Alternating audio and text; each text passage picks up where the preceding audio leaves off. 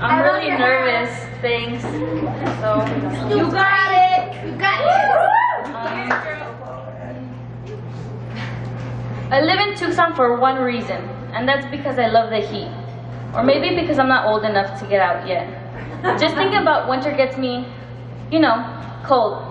I guess there's a good part about winter, like cuddling with someone to make each other warm, or those days when you forget sweaters and a cute football player takes his off or you can wear it.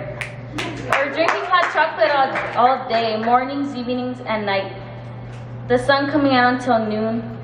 Well, those are actually the things I hate about winter. I hate the fact that I don't have anyone to cuddle except with my dog. No football player will take his shirt off to give it to some girl with blue hair.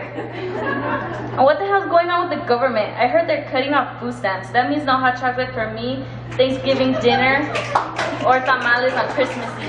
I hate how the sun comes out on you. I don't want to get out of bed. When I don't get out of bed, my mom doesn't make me breakfast. And when I don't eat breakfast, I starve. And when I starve, I could die. And when I could die, I can't write poets. And for that,